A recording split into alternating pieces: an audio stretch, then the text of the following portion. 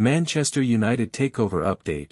The delay was caused by bidding parties, not the Glazers. The Manchester United takeover process has gone on for nearly 10 months now without an end in sight, and both, the buyers and the seller, are doing their bit to absolve themselves of any blame for it. Ben Jacobs told Givesport that sources close to the Glazers say the delay is group-triggered.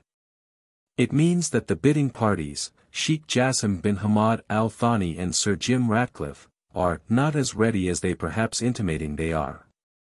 It has been reported previously that the interested parties have been asked to be prepared to the point that the transaction can be done quickly once the Glazers announce the preferred choice.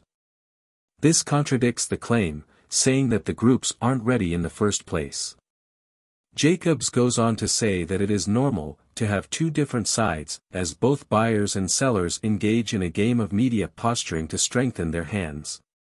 The last major update from the takeover process was in April, when both parties were asked to submit their bids in the fourth round of the bidding process.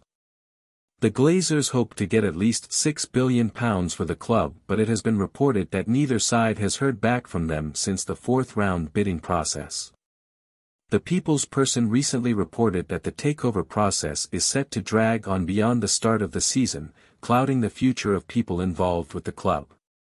Avram Glazer was recently asked about the takeover process when he was present at the game against Arsenal, but he was non-committal about the process. A game of mudslinging and blame-shifting is afoot between the buying and selling parties, but it is the club and people associated with it who are suffering the most. Keep track of all the day's United transfer rumors, takeover latest and breaking news with our channel right here.